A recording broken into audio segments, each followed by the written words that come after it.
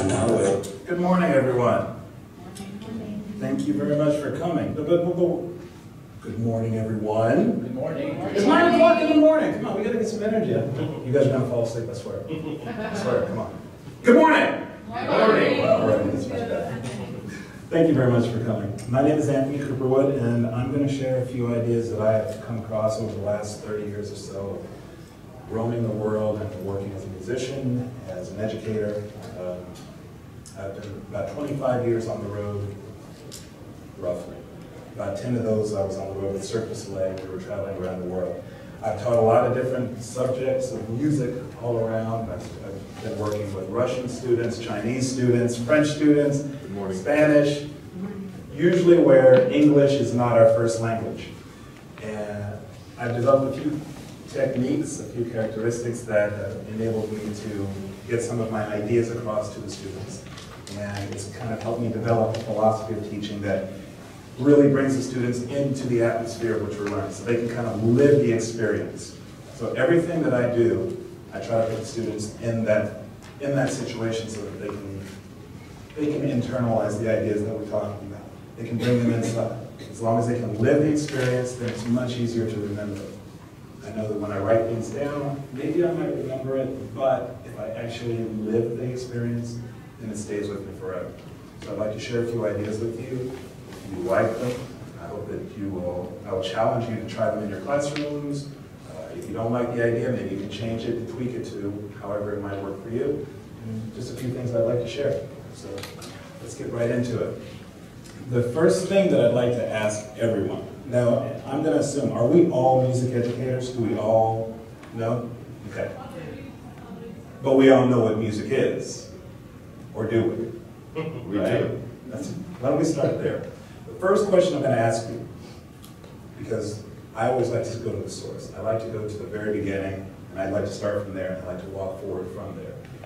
What is music? What would you say our definition of music is? What would you say? It's an international language. International language, so it's French. What do you got? Oh my goodness, there's some sort of pattern to the sounds that is recognizable. Okay, recognizable pattern of sounds. What do you think? Just an organization of sounds in a specific way to create an emotion.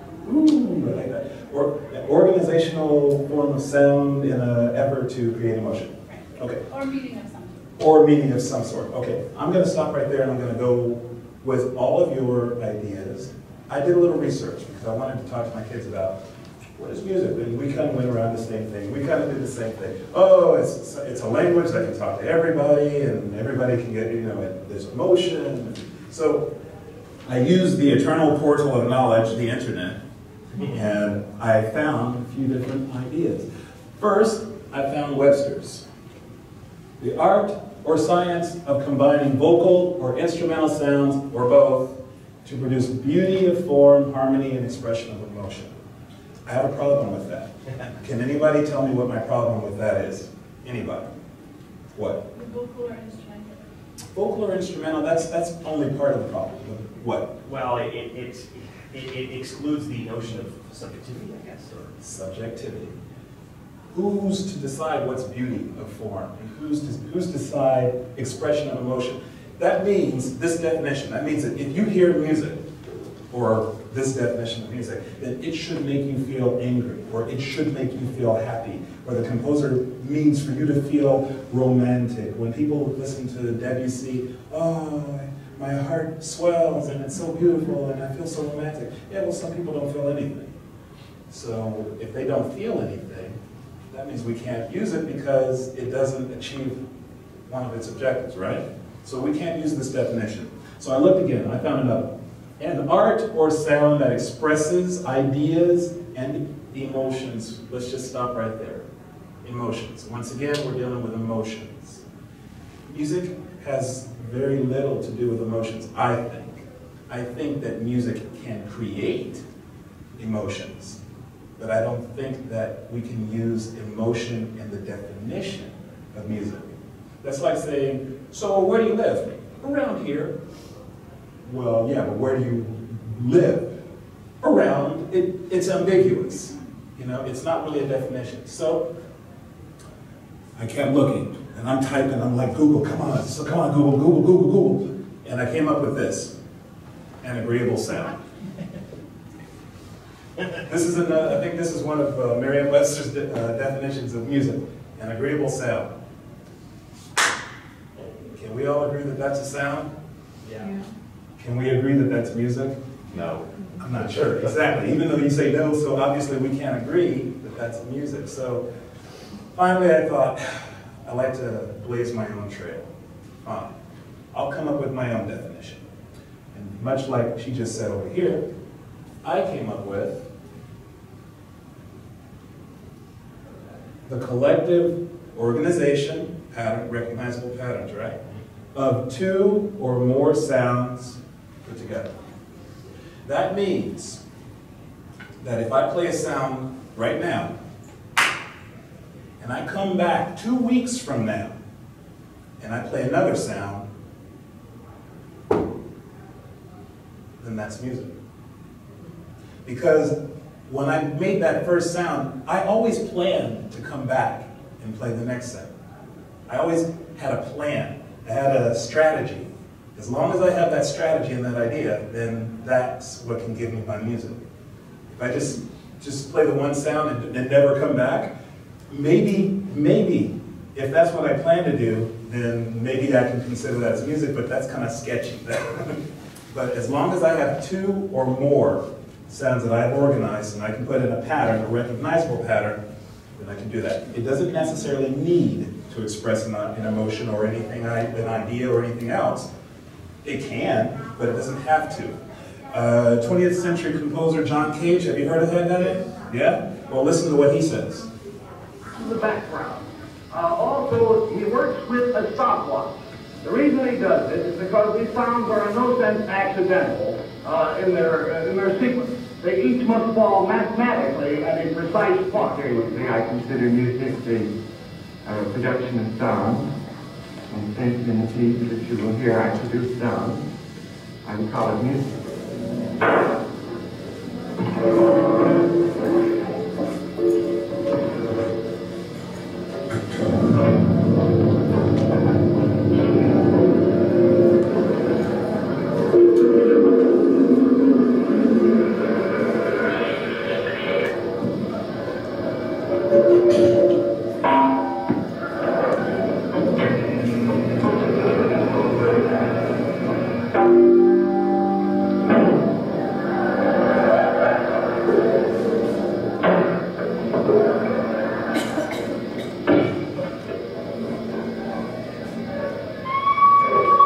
Weird, right?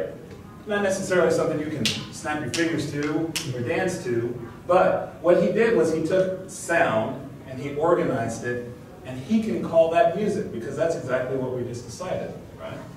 Whether we like it or not, whether it makes us feel anything or not, this is what we can consider as music, which basically means that anything that we can come up with, as long as it's organized and put together, is music. I've heard people take speeches and extrapolate parts of the speeches and put them all together so that they all combine to come up with some really cool, different ideas. Completely different speeches, but words, not singing, no musical instruments or anything like that. But as long as they were organized and put together, they worked together in harmony to create something that would be pleasing to the ear or not.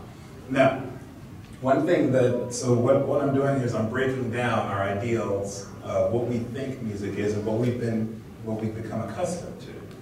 So my students right now, their brains are like, oh, but I think, okay, I don't know what to think now, which is great. As long as I can throw my students off balance, then I can make them think. As long as I can make them think, then I can have them create. But before we do any creation, let's go back even further. I said I like to go back to the beginning. I like to go back to the foundation. Let's go all the way back. How did we get music in the first place? Where does it come from? Does it come from space? Does God give us music? Here, have music. How did we come up with music? Anybody? Anybody want to take a chance? We've got two. Go. It's a form of communication. Form of communication, I like it. Go ahead. It's an inspiration from different sources of nature. Stop right there, both of you, right on the money. Prehistoric man. Prehistoric man created music. And where did he get it from? He got it from the sounds that came around him, the different things that he heard. And he wanted to harness that energy and to create something from that. I don't know if there were elephants back then, but you get the idea. Oh, look at that. That would be rhythm, right? I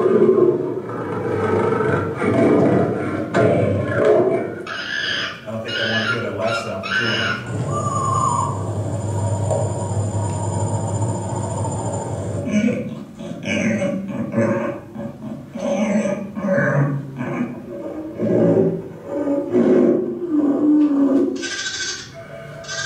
I like the one that just happened just a second ago with the whistling kind of sound.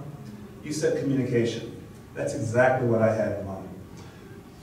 Way back when, I think that man was listening to, I got a theory.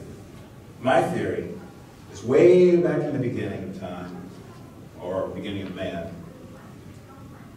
they were all sitting around. We've got this clan, right? We've got our clan of the cave bear, all right?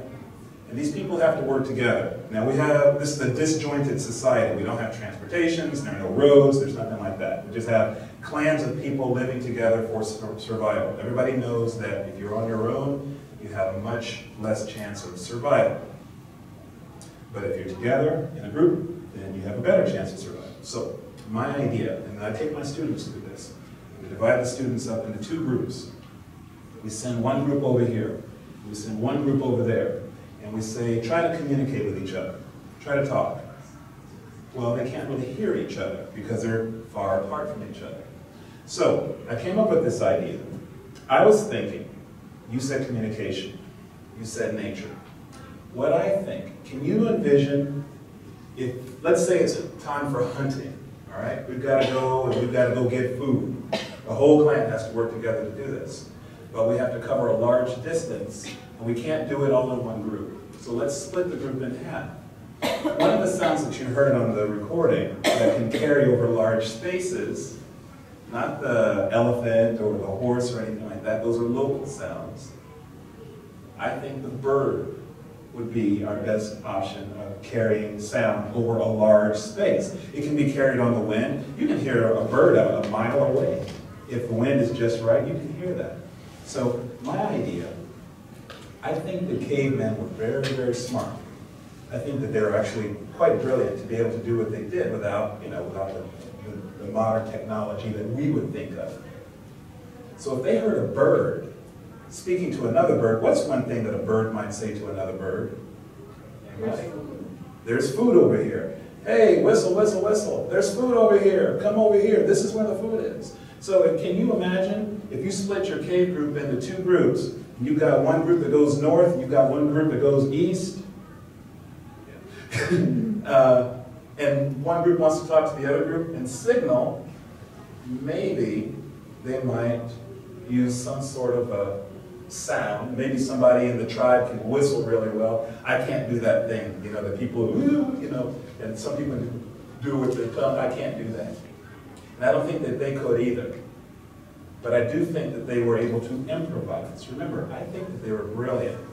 And that's why the first musical instrument that was ever found, well, that we know of, goes back all the way to either 40,000 years ago, 40,000 BC, or 60,000 BC. It's called the Neanderthal bone flute. And they found one. And this is what they think it's going to look like. That's it.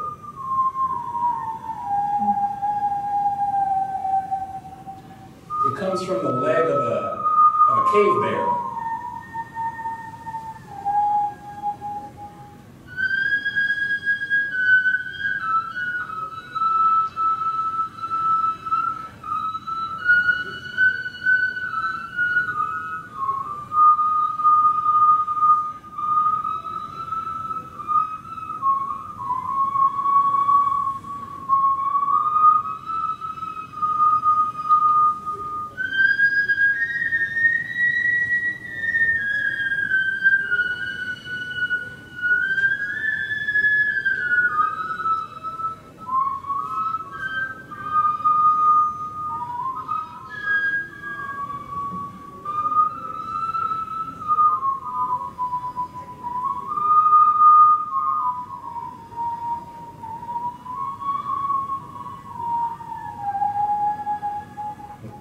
bone flute, 60,000 BC. Now, I don't think there was some caveman in a in a cave going, doo, doo, doo, doo, doo, doo. You know, a professional musician can make music from a pop bottle, right? So I think this is a bit ambitious. But what I do think is I think that they were able to make loud tweets, maybe blasts of sound that would be able to signal somebody else that, hey, this is not a natural sound, this is me, I'm part of your clan, and I'm over here in the north, and we found some food, come and check it out so you can help us bring it down, kill it, and bring it back, because that stuff is heavy, right? Okay, so this is our Neanderthal bone flute. So once again, what I'm trying to do with my students is I'm trying to build time bridges. I'm trying to build cultural bridges that will link us from now to the past so that they can see the things that are around us have some kind of a link to the past. The whole purpose of this workshop is to try to bring music history or things of the old into your classrooms so that the students can kind of take some interest in it. And maybe they'll think about it, maybe they'll want to go further with it or whatever, just so that they can take something of value. I think this is one way that we can do that. Another way that we can do that is we can take things that we see, everyday things that we see, and we can link them to the past. So what I've done, I came up with some musical instruments that we have now that have links that go way back. Can anybody think of a couple, just a couple of instruments that we have now that go way back? A drum. Yeah, that's too easy. Come on. Flute. A flute, well, you just saw the flute. Flute has an origin about 60,000 BC. Organ. Yeah. No, the flute's cool. What else? Maracas. The maracas, the shakers, okay. All right, this is what I came up with. Right there. The flute. Going back 43,000 BC. Some people say 40,000, some people say 60,000. It's old. What do you got? What about a horn? We're going to get to that. That's right down here. Oh. We've got the harp. Everybody knows what a harp looks like. I don't think that it looked like that way back when, but we're going to trace its origins back to around 4,000 BC in ancient Egypt. But we still use it. We don't use lyres so much, but we do use a clarinet. Right? The lyre and the double clarinet come from about 3,500 BC. We've got orchestral percussion, this drum back there. They go back to 2000 BC. Now this is not the modern orchestra that we know of as percussion, but basically we've got rhythmic instruments that can keep a beat, like our drum. We stretch the skin over something and we hit it, and that gives us our drum sound. We're going to go on to the tambourine. The tambourine, the guitar, and the trumpet, or the horn, we can trace that back to around 1500 BC. Once again, we're not talking about a trumpet with valves, but we're talking about metal. The Mesopotamians began to work with metal around that time. And they began to shape that metal into instruments. Once again, we're not going to be ambitious and try to make some beautiful, Arturo Sandoval jazz or anything, but they're able to play fifths and intervals by pitch. And then, down here, my favorite, first sheet music comes to us from 2000 BC. I use sheet music every day. Who plays an instrument in here? Anybody? You use sheet music? Yes. Yeah. You? Yeah. Everybody knows what sheet music is. Paper, you got notes on it, right? The Mesopotamians didn't have paper, but they had language. And one of our first written languages was, anybody? Cuneiform. Remember those symbols and shaped triangles and all that stuff? Well, before then, we didn't really have an organized system of, here's my melody, I want you to play my beautiful sweeping melody. We didn't have that. We had, not the caveman tweets and blurps, but we had it was just more random. I could play the tune and I could ask you to do it. You probably wouldn't play it the same way I did. And then after about a month, you may not remember the way I did it, and you'd probably do it completely different. Well, the Mesopotamians thought, you know what, let's try to come up with an organized form so that we can remember the songs that we're writing. So what they did, once again, this is not necessarily the first, but this is the first one that the scholars are recognizing. They found this hymn. They found this hymn carved into rock. Remember, they didn't have paper. But what they did do is they had this soft stone, and they carved the images in the stone, and they took this hymn. It's called the hymn of Nicole. I believe she was the wife of a moon god. And what did we usually come up with music for? Usually we were using music to celebrate, probably some kind of a religious deity of some sort. They were worshiping the moon gods. Well, this is a hymn to his wife. And it sounded, maybe it sounded like this.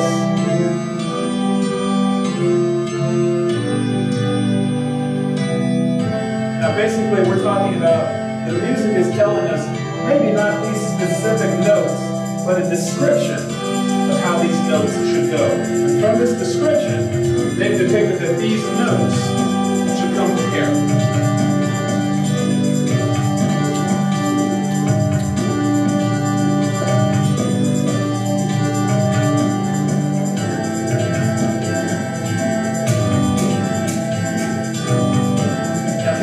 Sitting around in a great hall or something, we're all back there, it's hot, we're probably not wearing much, I'm probably a slave. We're all back there, and, you know, got pink hair, and got the big things on their head, and the black mascara and all that stuff that goes all the way back. This is probably what they were hearing.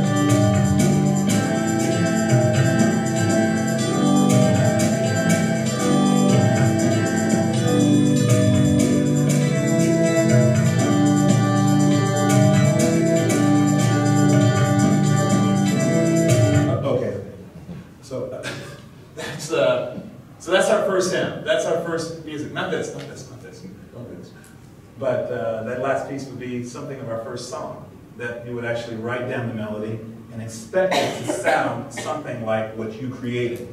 So we can take this from one land and somebody can ride on a horse for about a month and take it someplace else and they can play kind of the same kind of thing. So that's our first notation. Going back 2,000 years, and we still use that today, just on paper, which is a lot lighter than rocks. All right, now we're getting ready to get into an area where we're starting to compose music. So this is great because we have a few people that are not music educators, maybe that cannot read music. Can you read music? Perfect. I'm going to teach you how to read music today. I'm going to do it the same way I work with my students. And those of you that do not know how to read music, this is a way that I do it. Maybe you like it, maybe you can use it, maybe. I like to tell stories. Everybody loves a good fairy tale, right? Everybody loves to hear a nice story. So I tell a story about the House of the 11 Lines. Back in the way back in history, there was once upon a time, and I always like to start with once upon a time. It's so funny because my juniors and my seniors, it's so funny. They may be older and they're so cool and everything, but once you hear the words, once upon a time, don't you just look up and wait for what's going to come up next? It doesn't matter. It goes back to when we were 6 and 5 and 4 years old. Usually a story would start with once upon a time, and you knew something good was going to happen. Well, I like to say once upon a time, there was a house. And in this house, there were 11 lines living together. And these 11 lines were just stacked on top of each other. And it was just complete confusion and pandemonium. And there was not a lot of space. So when their friends would come over to play, they would be all confused. Nobody would know where everybody would be around. Everybody would be pushing each other and shoving each other. And there was just very little organization. So one day, one of their friends said, you know what? There's just too many lines living here. So I'm going to take one of you. Why don't one of you come and live with me? So they took one of the lines away. And when they did that, they created an upstairs and a downstairs, right? How many of you have basements in your homes? A few of you. You're familiar that the downstairs is the basement, right? So the guy that took the line away came back and said, oh, this is so much better.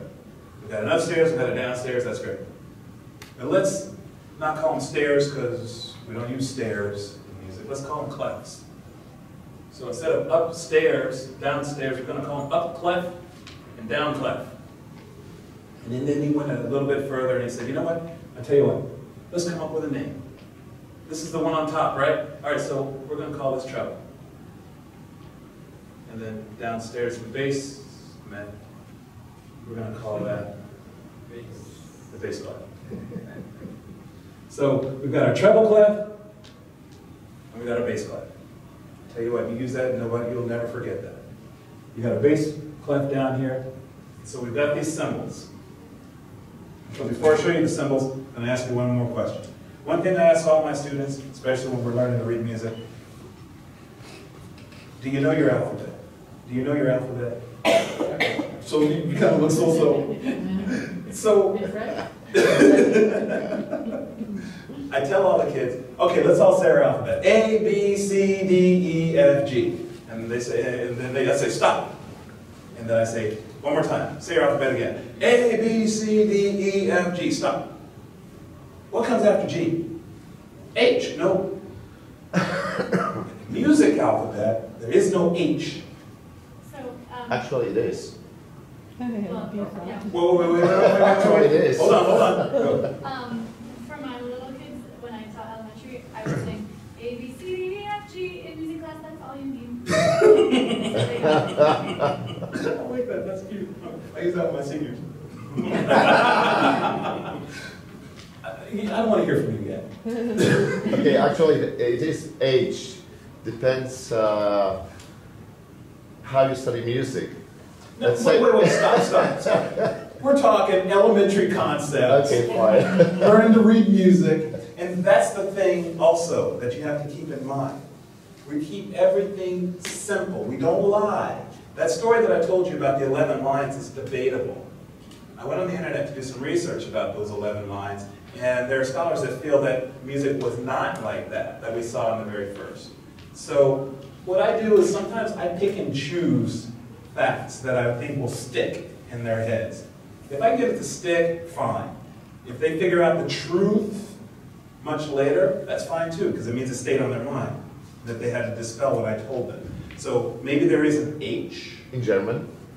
In German, but I'm not speaking German.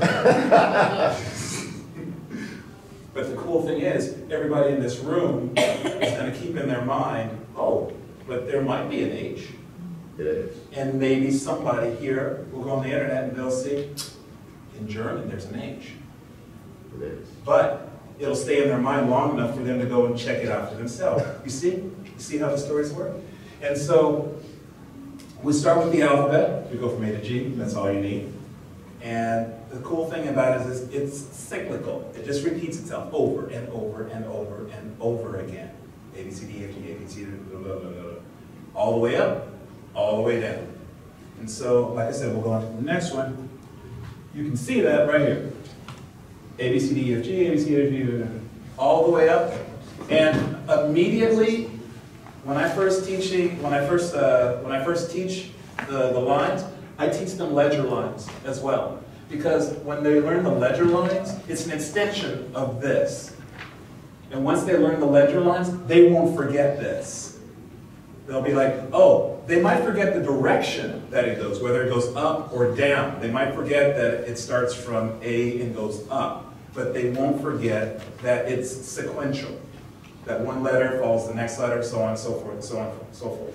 And remember that 11th line that moved away? Well, it left a remnant. It left a remnant right here in the form of, what do we call this? Middle C. Middle C. It's the only note on the entire grand staff that looks like this. Sure, there's one that looks like it up there, but that's not middle C. There's one that's down here, but that's not middle C. There's only one that's between the upstairs and downstairs, the up clef, down clef, the treble, and the bass clef. There's only one. And that's how the kids remember middle C. So no matter what, no matter where they are, no matter where they forget how things work with the staff, as long as they can remember that this is middle C, that can be their grounding point. That can be their capstone. And they can start from there. Maybe they, like I said, maybe they might get it backwards and go the wrong direction. But if they can remember that this is middle C and it's the only note like it, then it serves as a key that unlocks the rest of the mystery. And that's how we're going to read our music. So we've got C, D, E, F, G, A, B, C. Now we could, depending on how smart your students are, because I've got some real smart Alex in my group, and I have to push them a little bit further. I take them and I start talking about Pythagoras. You guys know about Pythagoras? Pythagorean theorem, a squared plus b squared equals c squared. It's about triangles and stuff like that. The whole point is, Pythagoras came up with the basis of our diatonic scale way back when. It's a long story. He was walking down the street, looked into a metal shop, and heard the different hammers making different noises. Because he wanted to figure out why they were making different sounds of different pitches, so he went in and checked out the weights of the hammers. He went home. He figured out that he could take some cord and he hung some weights on it, and twang, twang, twang. The different weights would pull different notes, different pitches, and then he was able to apply that mathematically. And then somebody else, Aristophanes, something, came up with the actual diatonic scale that we have. You can go further in that if you want to. It depends on your students. If they challenge you, if they push you and say, oh, this is baby stuff, then throw that at them. And then we start breaking it down into a language that they want to hear. Some of my kids want to hear it, some of my kids don't want to hear it. So, anyway. Where are we right now?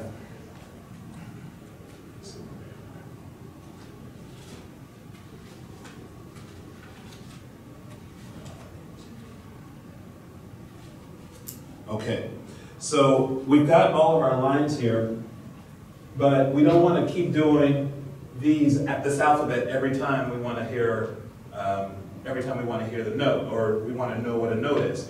So we teach them the mnemonics. You know, every good boy does fine. Good boys do fine always. And for the spaces, for treble clef, we're using F-A-C-E. For basses, we're using all cars eat gas, or all cows eat grass. That's the one that I learned. And inevitably, my girls always come, why does it have to be all boys? Why can't I don't have one for girls. I just don't, not yet. And so, but the one thing, when we do learn it, and I do test them on it, I ask them to give me exactly what I tell them. Sometimes they want to change it on the test, and I count it wrong because it's not what I told them. The reason I do that is because the moment you start changing the information, the moment it starts to slip away from you. So I make them repeat exactly what I told them, then I know that they know it. Once I know that they know it, they can do whatever they want with it. I don't care what they do with it. But they have to prove to me that they can master what I've given them before they change it. Because I had a kid do that, I've had several kids do that, they change it, they got it right this time, the next time I ask them what it is, they can't remember. Oh, what did I change it to? Wait, what was it before? See? So, learn it my way, and then you can do whatever you want. Okay. Oh, good. We're good for time. We have Gregorian chant. Does anybody know what Gregorian chant is? You've all heard Gregorian chant. For anybody that doesn't know what Gregorian chant,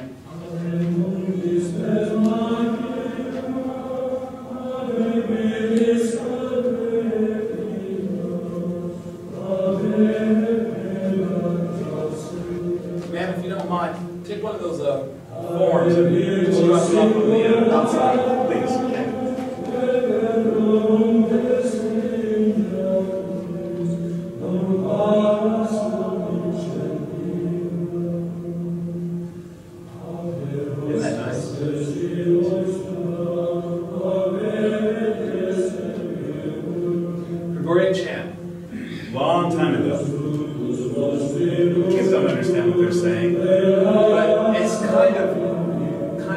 I hesitate to use the word soothing because once we said the definition of music before, maybe it's not soothing for some people. It might drive them crazy. Oh my God, make it stop! But for the most part, it's not so bad.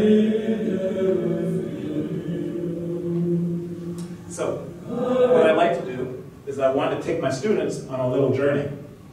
So what I would like to do is I'd like to teach them how to write their very own Gregorian chant. So I thought, how can I make this accessible to students that don't, one, read music, two, don't know how to write music because they can't read music.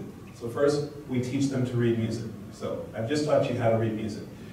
Rudimentary, maybe you can remember what I just said, but ultimately, if we spend more time on it, usually everything that I'm saying to you usually takes place over a week or 2 weeks. And we're able to test, we're able to play games, we're able to spend time discussing. We're kind of flying through all of this right now. But when we spend time, you can really internalize it. Once you've internalized it, I said, we have to apply it. Once we apply it, we can retain it forever. So the first thing that I like to do is I'd like to compose a Gregorian chant with my kids. So, how am I going to do that? Once again, with your higher learning, sure, we can get all into the ins and outs of, oh, these people sang it this way, and these people wrote it this way, and these monks did it this way. We don't go into all of that. We make it so simple for them that they just can't help to be able to do it. So what I did is I came up with some guidelines. We have to establish simple rules that they can follow and get what we're looking for. So what I did, came up with these guidelines. First, we choose a mode. What's a mode? We'll get to that in a minute. Two, we have to establish simple rules that they can follow, because we have to, once again, remember we talked about a pattern, a recognizable pattern, organized sound, or we have to give them rules, because they don't know how to organize the sound. So what we're going to do is we're going to pick notes within one octave. Boom. That's the first thing, so that they're not writing all over the place, so they don't have to worry about what these notes are with the legend lines that we talked about. They don't have to do that. One octave, we're good. Two, we're not going to make the approaches to the notes any greater than a fifth. It doesn't sound very good with lots of skips if you don't know how to musically resolve them. So, once again, nice, simple exercise for them. Approach the notes, no greater than a fifth, up or down. Leaving the notes, no greater than a third. What we're looking for is we're looking for an easy contour. We don't want music that's going like this, up and down, up and down. We want it to have a nice contour. We want something that's going to be musical. Musical. We're going to look for that smooth contour without many skips and leaps. We're going to start and end on the tonic. The tonic is the first note of the key that you're writing in. We don't have to get into, all the different keys and all the different notes and explaining all of those things. We don't really have to go that far. We give them a starting point, and where you start is where you end. Basically, yeah. Sorry, maybe I'm just not getting it. You're saying approach to note no greater than fifth, leave a note no greater than a third. So how would you cram a fourth in there then? Because just the point of reference to leave versus approach. So you're leaving. So I see what you're saying. I see what you're saying. Yeah, that's a good point. We're talking about the jumps. You can jumps approach between the intervals. I think what I'm trying to say is exactly. you don't jump to a sixth. That's right. Right. You can jump to a second, third, Fifth, or fourth, right. or a fifth, Right. but no greater than a third. Right. Did I say it wrong? Leave notes no greater than a third. Now, when you leave the note, I don't want you to make a fourth. I don't want you to jump down a fourth. It's like a descending. Right. Right. Okay. I only want you to go like maybe a second or a third, but not much further, because if you're jumping up there and then you're jumping off, then your music is making too many skips and leaps. Does that make sense? So approach means ascending and leave means descending? No. Like. Okay. When we're writing our song, going from left to right, we're going to go from one point, either up a fifth or down a fifth. It doesn't matter. Okay. And then we're going to leave going down the opposite direction in like a third or less. Something like that. Yeah, that's a really good point. Actually, the kids never asked me that before. But anyway, we're looking for that smooth contour. Thank you very much. So, we're going to give them 4 measures. Just 4 measures. We're not looking for greatness here. Gregorian chants are usually written in Latin. Yes? It's a dead language. Nobody speaks it anymore. In Vatican, they do. In where? In Vatican. They do. I think that's great. They do. I wish I would have taken Latin. If I would have spoken Latin, I would be able to speak French, German, Spanish. I'd be able to speak everything of the Romance language because they're all based in Latin. Why did they stop teaching Latin in our schools? I probably wouldn't have wanted to take Latin, but I should have taken Latin. So, how can the kids write in Latin if they don't speak Latin and they don't teach Latin? Well, we deal with Latin every day in different forms or another, because most of us speak Romance languages, so we're using the language. So what we do is I've come up with a way that we can use Latin and compose a song. So if you look at that handout that I gave you, if you go to the second page, then you'll see that there's a list of Latin phrases. These are Latin phrases that are in use all the time, whether it's in a song or whether it's on a penny. E pluribus unum, right? Or semper fidelius, or carpe diem. These are all phrases that we're familiar with. And what we do, I tell the kids, take one of these phrases, or take some of these phrases, put them together, and make them make sense. First of all, so their text has to make sense. They have to have some kind of a message. And if you kind of word jumble those around somehow, you can get some meanings from them. Basic meanings, but you can say something with the list that you have there. Now, if you look on the back of the first page, just to the left of it, you'll see that I've written 4 measures there. This is for you. You can write your own Gregorian chant. And I'm going to show you how. I told you about modes just for a minute. Let's talk about modes just for a brief moment. Just a brief moment. We want to spend some time on modes. It's probably going to take you about a week or so, maybe one or 2 weeks to really discuss it so that the kids can understand the major and the minor and how they relate. But this is basically it. These are our modes. I don't play like my Aunt Lola. I don't play like my Aunt Lola. That's how you can remember the order of them. And I have found a lot of Gregorian chants that are in Phrygian mode. Once again, you don't have to go into great detail, great discussion. You can if you want to, but you don't have to. Phrygian mode, which is on the what? The 1, 2, 3, the third. Which means that we start our Gregorian chant on the third. To make life simple for them, let's keep it in the key of C, so that they're not using the black notes and having to deal with F sharp and G sharp and all those accidentals. We don't want that. We want to keep everything very simple. So I choose Phrygian mode, and in the key of C, Phrygian is E. That means that our Gregorian chant will start and end on E. And you can write any notes that you want in that space. I usually give them one more guideline that I didn't write here. 7 or 8 notes should be good. 7 or 8. You don't want lots and lots of different notes. So 5, 6, 7.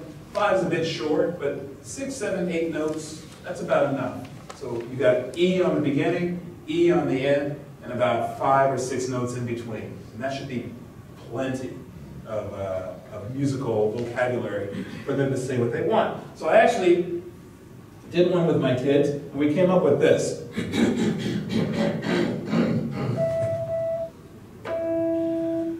Ante bellum anno Domine, quis custo diet ipsos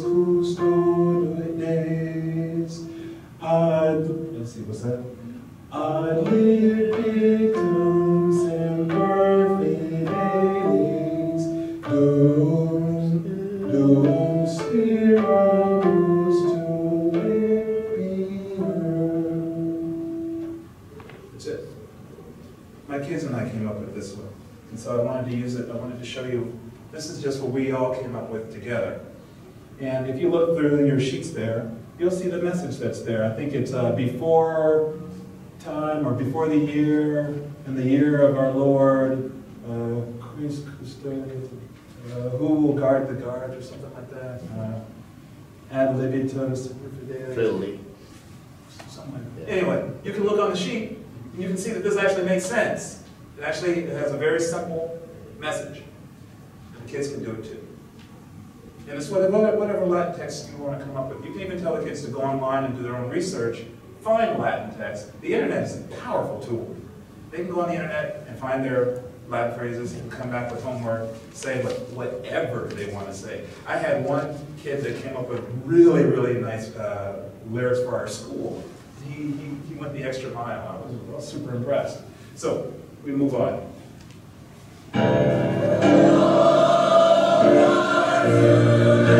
This is what happens when you mix Carmina Burana with M&M.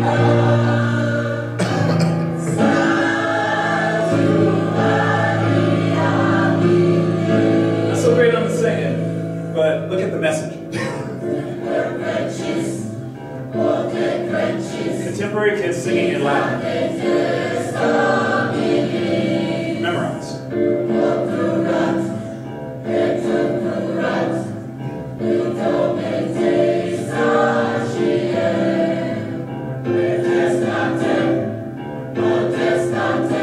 I'm not a choir teacher, but harmonize all that and then add electric guitar. Kids like electric guitar.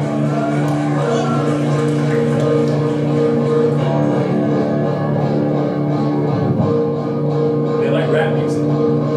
Yo, if you had one shot or one opportunity to seize anything you ever wanted, or one moment to capture it, or would you let it slip?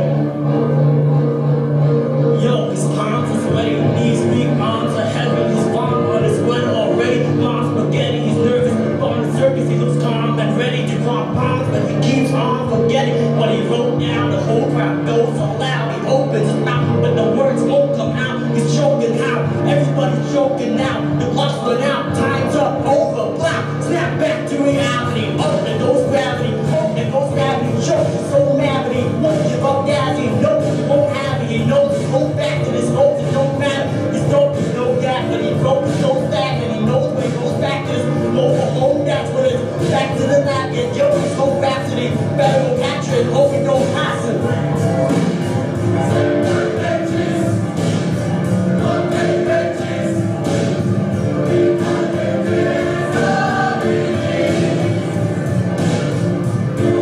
11th or 12th century text, written in 1939 by Karl Orff in a classroom last year. To this old escape in the world. So this is one way that we can bring music history alive in a form that they might like.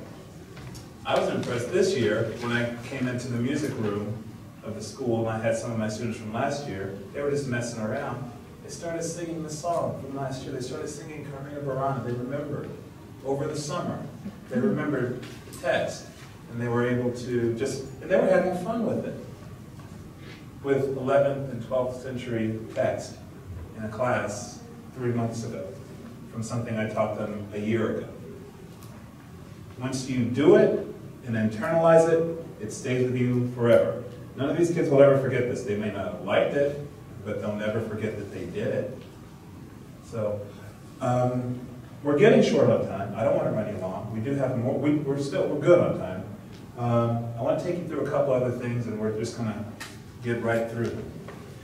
One of the other things that I try to do with my kids in school is I try to break down their ideas of how they listen to music. Every time we turn on the radio, every time we go out in public, we are inundated with music in some form or another. Whether we wake up to the beep, beep, beep of our alarm clock, or the microwave, that beep, we recognize music in various forms throughout our entire life. So what I was thinking is, well, what would happen if we tried to think about the way that we listen to music so that we can understand what it is that we're listening to? Well, I thought that we could take pop tunes, and pop tunes are very nice. Maybe we like to listen to them, maybe we don't. The one thing that's consistent is the chord structure. It's not complicated. So first, I like to go back to the source. So I went back to Taco Bell. In 1680, Pachelbel's Canon in D. This is 1680. Everybody knows this song, right? If you've ever been to a wedding, you've heard this song. And it goes on forever. 2, 3, 4, 5, 6. 6 chords. Over and over and over and over and over again. For like 7 minutes. Throughout music history, they've simplified that to 4. Recognize this? Yeah, let's start Don't Believe It by Journey and the Cost of Living. Yeah, there's a few more songs in the same chorus. Check it out. My life is brilliant, my love is pure. I saw an angel, of that I'm sure. People kill and people dying, children hurt and you hear them crying. Can you practice what you preach? Would you turn the other cheek? Forever young. This is a formula. It's 4 chords. Over and over again. And the same pattern. Recognizable pattern, right? I won't hesitate no more, no more. It cannot wait. I'm your lipstick stains. Same 4 chords. On the front of the left side brain. From 1680. I knew I wouldn't forget you if I could. Pachelbel should have a writing credit for this. I'd go wherever you would go.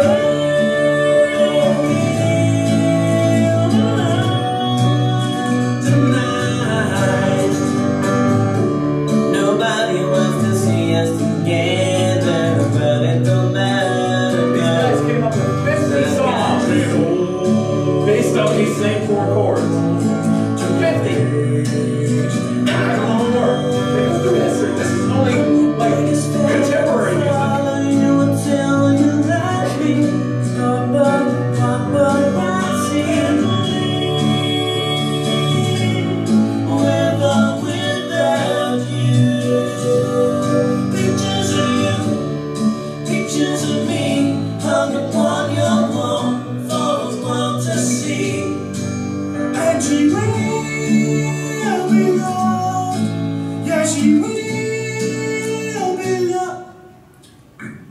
When I find myself in times of trouble, Beatles. Mary comes to me. Marley. Yeah, this surely is a dream. And then it worked. Red, white, and blue. Funny things you do. America, America, this is you. They say that Taylor was a good girl, never wanna be late, complain, express ideas in the I need some love, I've never needed love before. I'm gonna make love to your baby. Take on me, take me when I come around.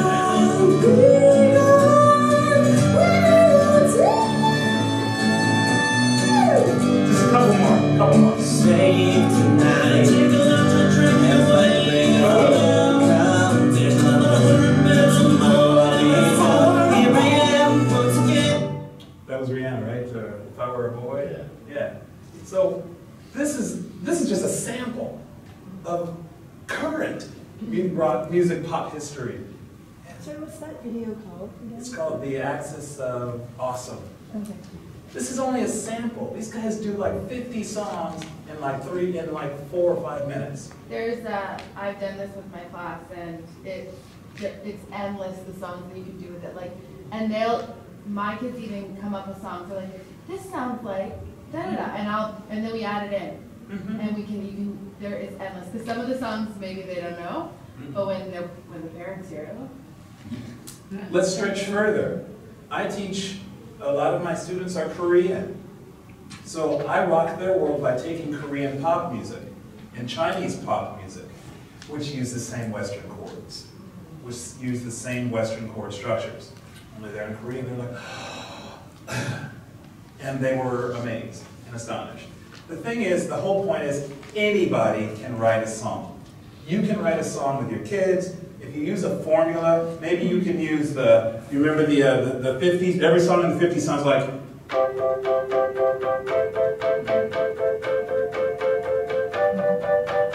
every song sounds like that. Or if you want blues, you can 1, 4, 1, 5, 4, 1. Very simple, right? Well, that's also rock and roll. That's also all the rock and roll songs that happened in the 50s and the 60s. They're all based on the same, either 1 chord, or 4 chords, or 5 chords. The last slide I want to show you is to prove to you that anyone, and I mean anyone, can write a song. Watch this. This is ridiculous, but it's reality. You know what this is? Anybody can write a song. Dog goes woo, cat goes meow, bird goes tweet, and mouse goes squeak. Cow goes woo, Really? frog goes croak, and the elephant goes toot. Ducks they quack, and fish go glow, and the seal goes ow, ow, ow. But there's one sound that no one knows. What does the frog say? Really? Really, people? What the frog say? We went from the Neanderthal bone flute to this? What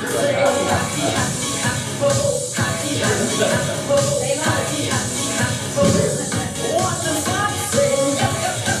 62,000 years of music. What the frog say? I think that our main point here is music is accessible and it can be fun. It's supposed to be fun. This is fun. I have to admit, this was ridiculous. And I loved seeing this. I was floored when I saw it, but I was amazed because here you see them taking a music formula, like I just told you. You can either take Papa Bell, you can take the music from the 50s, you can take the blues progressions, you can take just 1 chord, and you can come up with something. And with my kids, we can do that, and they can come up with the lyrics over the formula, and it can sound great. And thematically, it's still inspired by animal noises. 60,000 years. Full circle. Full circle. Does anybody have any questions?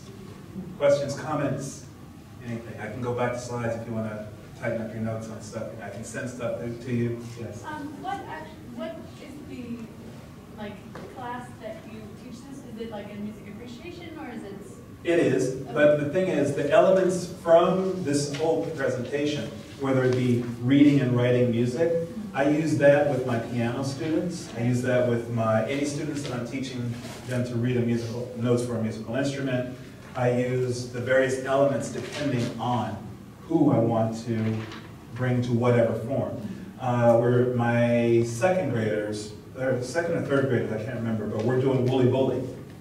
So we go and we discuss the song a little bit, and we can listen to even at second and third grade, they can begin to recognize different kinds of songs that they like. They love the Banana Boat song. Well, that's our international music, and we can discuss. We do a whole discussion of, your class can be whatever you want it to be, and you can go in whatever depth that you want to. I could probably make my 6th graders sing Gregorian chant. Maybe they do it well, I don't know, probably. But it just depends on where you want to take them. Because this is bringing any kind of music history. The point about music history is, it's history. So it's everything that happened before today. Right? Other discussion, questions, comments? We have some, these purple forms. It's our housekeeping. I would appreciate you pull one out and leave one. And like I say, in the handout, my name and contact information are there. And you come up with some questions that you want to ask me, or if you want to request for any of the slides or anything that I had up there, or Axis of Awesome, or Chord Pop. You can go on YouTube and find any of that. That's also a tip. If you're not using YouTube in your classes, please do. There's so much information on YouTube. It's amazing. Anything I think of, I go to YouTube, and then I can demonstrate whatever it is that I'm talking about. 2 weeks ago, we had a discussion on boogie woogie piano playing. I went to YouTube, We did boogie woogie piano playing, and we went into swing dancing. You know, that jitterbug dancing that they were doing, then we were discussing that. So, such a powerful tool. That very last link on the page of, I gave you something, the very last page is some different, it's just a long list of places where you can find sources for kids and for yourself to bring music into your classroom in a different way. And the very last link there, the deturl.com, D-E-T-U-R-L, will allow you to download any YouTube video. You just bring it to there and you can get the video, or you can get the MP3 from the video. It's a pretty powerful little link there, so I thought maybe you might be able to use it. That's it for me, everybody. Thank you very much.